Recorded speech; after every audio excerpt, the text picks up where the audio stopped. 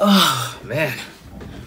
So before we start the video, I just want to say I'm truly sorry for not uploading videos for like the past month because I've been so busy with exams and I have my final assignments as well.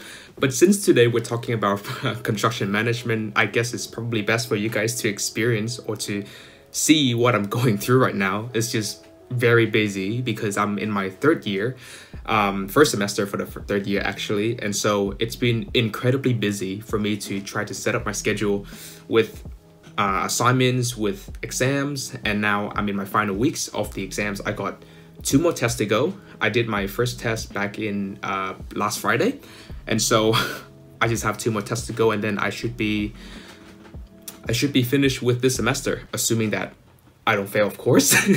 Okay, so before we start to talk about project management or construction management, I just want to put a full disclaimer out there that I'm not a career advisor or a, immigration agent. I'm just a student who is doing university at Sydney. So to give you an idea on what project or construction management is, it is essentially facilitating or control a project from the start to the finish. So it's a pretty straightforward concept. You deal with a lot of planning and communicating with the clients and overseeing the project, making sure that everything is complete properly and to ensure that everything on site is safe. You will learn a lot more about construction management theory itself at Western Sydney University. So if you're interested about the course itself, I'm not going to go in depth. I feel like I've done way too much studies for it and I just need a break for now. But construction management at Western Sydney University is a 4-year course for a full-time student. And I said in the last video that construction management belongs to the School of Built Environment. And for the School of Built Environment, it mostly deals with architecture, industrial design, and construction management. So for construction management at Western Sydney University, unfortunately, it is only offered at Parramatta South Campus and Penrith Campus. So if you happen to live in Liverpool or you happen to live in Sydney City, for example, then you're gonna have to do quite a bit of traveling.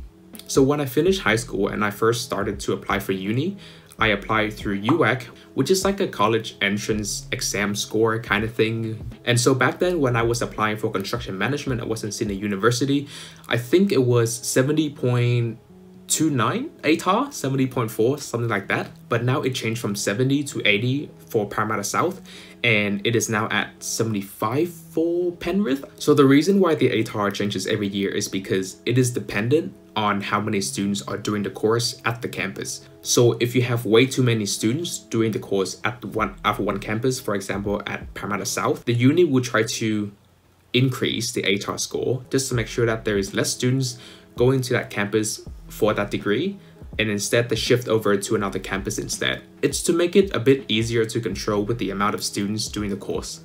So if you recall, the cost for construction management at Western Sydney University is about $30,000 per year for 2 semesters, and you need about 1,200 hours of work experience, practical work experience, to complete the degree on top of the academic requirements that you have. And by saying academic requirements means that you should be keeping up a good score with your GPA.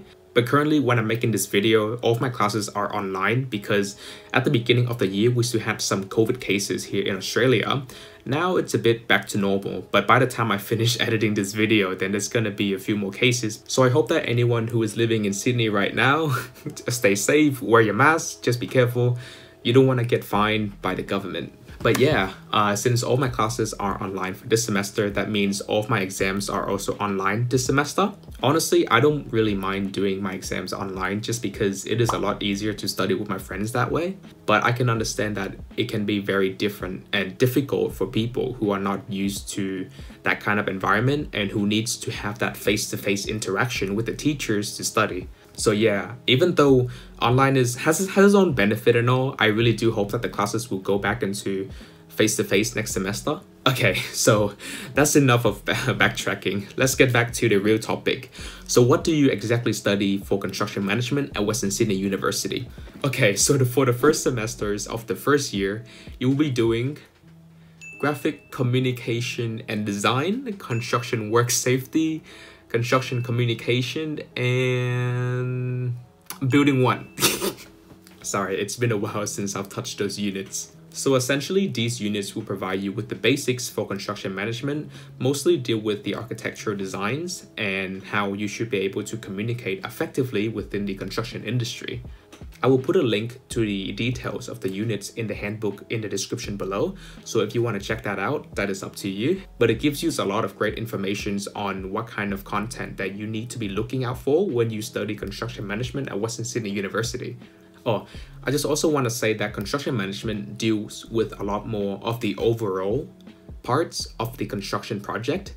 So it doesn't deal with just, for example, electrical or mechanical engineering. It deals a lot more with the management system for a project, and you have to be able to communicate effectively with the team leaders for the project and the stakeholders and the clients, all that kind of stuff, just to make sure that the client are happy with what they have and that everyone in the team is happy as well, and that the project is finished on time and everything goes as smoothly as possible. Man, I'm pretty fried with my words right now. I've been studying so much for the past couple of days. But yeah, the second semesters of the first year will be a lot more tricky since you will be dealing with enterprise law. Well, okay, let me rephrase that. For me, when I first had my second semester for my first year, I had enterprise law. Enterprise law at Western Sydney University is actually a very, I don't know how to put this right that won't get me in trouble, difficult unit. When I first did the unit, the tutor told me that for enterprise law, for that year that I had the unit, there was 66% or 60% fail rate, if I remember correctly. So when I heard that, I was like, what? So it was pretty scary at first for me when I started doing enterprise law, because I didn't know what to expect and I didn't know how to do it properly. So I was happy to finish the unit with a pass so that I don't have to redo it again. Okay, so the thing about the failing system at Western Sydney University is that you have 3 attempts for the unit. If you fail the first time, you can redo it the second time, and if you fail the second time, you can do it a third time. After you fail the third time, you pretty much can't complete your degree. That's basically a KO for you. That's why I was so happy when I just got a pass for enterprise law, because I understood how difficult it was for me to do enterprise law. And I was just grateful to get a 54 for the overall marks. Besides enterprise law, for the second semester, you also deal with accounting and enterprise leadership. So enterprise leadership talks about the strategies for the management that you can use to make you a better manager in a sense. And accounting just deals with, all of the numerical datas in the constructions, budgets, that kind of stuff. Sorry, I hate math. That's why I do construction and not mathematics or science. In saying that though, for the first semester of the second year, you get to do material science. You also get to do building measurements. Building measurement deals a lot more with not just the measurement of the overall building, but it deals with the constructions of the small residential buildings. So essentially what that means is that you don't just go around the area and measure how big this building should be, but you also have to measure the materials required to build that buildings and of the numerical datas for that project. And when I say numerical data, it just means, well, you got 20 kilograms of brick, for example, and how much would that cost to use those bricks to build the buildings. I'm just giving an example, as there's no way a building can be built with 20 kilograms of brick. So yeah, there is a lot more to calculate for building measurements, but that is the gist of what I remembered from doing the unit back in last year. I'm forgetting everything already.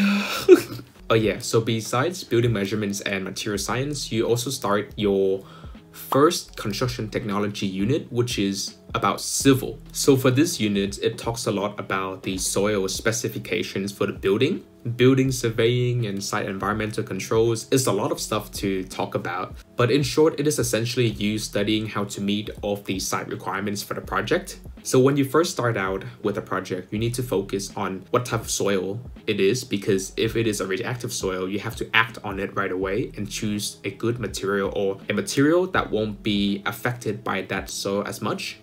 But yeah, it deals a lot with site investigations and trying to know the geological informations of the project before starting the project. So the second semester of the second year, we'll talk about construction technology part 2, which is about substructures.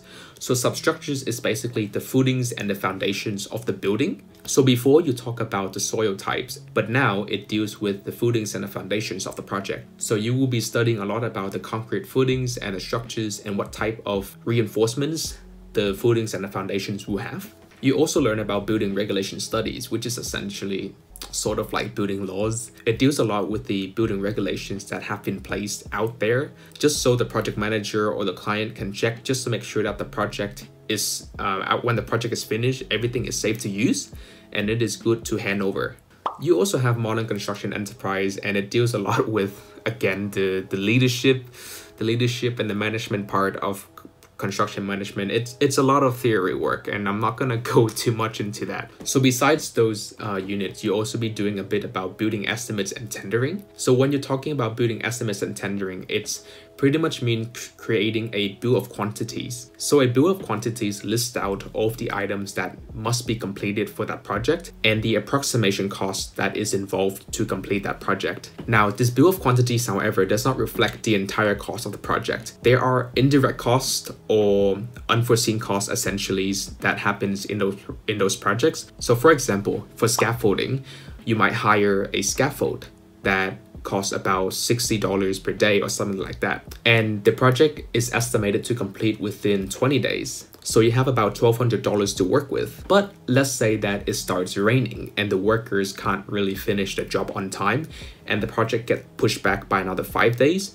So now you have an extra $300 to pay on top of the $1,200 that you already have to pay. Yeah, so indirect cost is a lot more for unforeseen costs that happen during the construction that you don't really know. So most of the times when people start with a project, they have what they call contingencies cost. It's basically an additional cost on top of what you already have, just in case anything happens, that cost can cover for that loss. But yeah, some of the concepts seems very interesting, especially with the creation of the BOQ. At the workplace that I'm working at, I've prepared a BOQ before, and it's probably one of my favorite things to do just because you have a lot of things to look at. And so in the future, if I happen to want to do something, I might be able to go back and look back at these costs and say that, oh, so this item only costs this much. Maybe I should do this instead. Okay, let's talk about the first semester of the third year for construction management at Western Sydney University, which is where I'm at right now. So we have the continuation of the construction technology unit, which talks about the concrete constructions, that's it. So when you talk about concrete constructions, it deals a lot about the constructions of the concrete components of the building. For example, reinforced concrete, what will happen to it, how you are able to eliminate the corrosions or minimize the corrosions of the concrete. What is the minimum requirement of concrete thickness you should have between the steel reinforcement inside of the concrete and the external part of the concrete? Is this concrete reinforced, or is just a thick slab that is poured on the ground? Yeah, you think concrete is easy? Probably not when you start studying about these degrees. But I find this unit very interesting just because for the final assignment of this unit, we get to pick our own project and talk about it, talk about all the different concrete components of the project, how they manage the concrete placements of the project, and why do they use these concrete components instead of, for example, steel or timber, all that kind of stuff. Next, we also study about project management.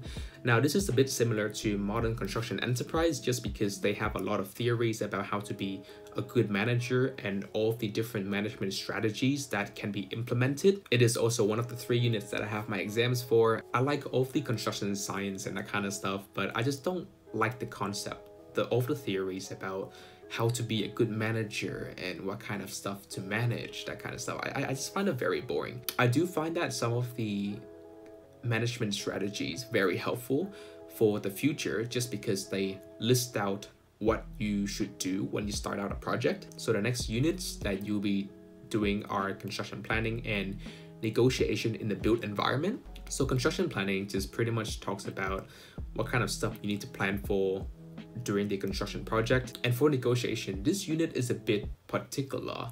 You have to put yourself into groups of 3, and then you have to create a project based on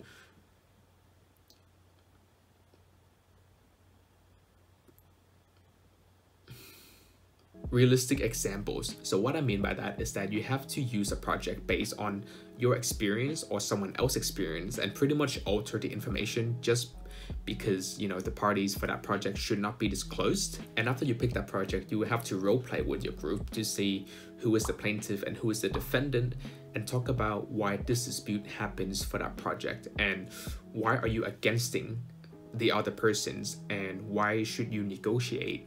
This assignment would have to be one of the more annoying ones just because you get to group up with so many people, so many ideas out there that you can use, and people might have different opinions about how you should approach this dispute, and in the end you have to come up with one solution. So it is a lot to think about for this unit, but I think that if you manage to get a hand of it, it should be relatively decent. So for me, these 4 units this semesters aren't as bad as I thought, except for project management. Project management is actually one of the worst ones, just because there are so many theories out there, and the questions that they ask you require you to actually think, and instead of just memorizing it. Now, I know that not memorizing is actually better because you actually understand the concept of what you're talking about. But some of the questions, I feel like it didn't really relate back to what I study at all. Either that or maybe I just didn't read the questions correctly. Now remember, as an international university student, you can always change these units around, so you don't necessarily have to do them in order. For me, I find it a lot easier that way just because I have friends who are doing the same unit as I am, and they're also doing it in the exact same order, which is the reason why I'm also doing it in the same order, just so that I can have them in my group. So these are the remaining units of my degree that I will need to do before I graduate. So first will be building law for next semester. Building law will be similar to building regulation studies. It will talk a lot about all of the different regulations and restrictions placed on constructions just to make sure that it is safe. And then you also have the 4th part of the construction technology program, which is about steel constructions. So steel constructions, in my opinion, is a bit more interesting than concrete constructions, just because steel is so flexible. There are so many properties of steel and there are so many uses for it that you will have to learn a lot more about steel than concrete. I'll also be doing professional practice and construction in practice part 1. I'm not sure what these units are though, so I hope that I'll be able to get to learn about them when I head to my 2nd semester. So yeah, this will talk a bit about the 4th year of the construction management degree. You'll be learning about the construction economics, but mostly on the management side of the construction industry as well. But you also get to pick 3 electives from the remaining 5 electives that you need to choose from. So yeah, I haven't gone there yet, but by the time I get there, I hope I'll figure what I need to do and what I want to do with it. Honestly, I can't believe that I'm actually 1.5 years away from finishing my construction management degree. But yeah, hopefully this gives you a bit of details about construction management at Western Sydney University. If you'd like to know more about construction management offered at Western Sydney University that I haven't covered already, just put a comment down below and I'll try to get through with that comment when I have the time to. But yeah, at the time of making this video, I still have 2 more exams left to finish my 1st semester of my 3rd year for construction management at Western Sydney University.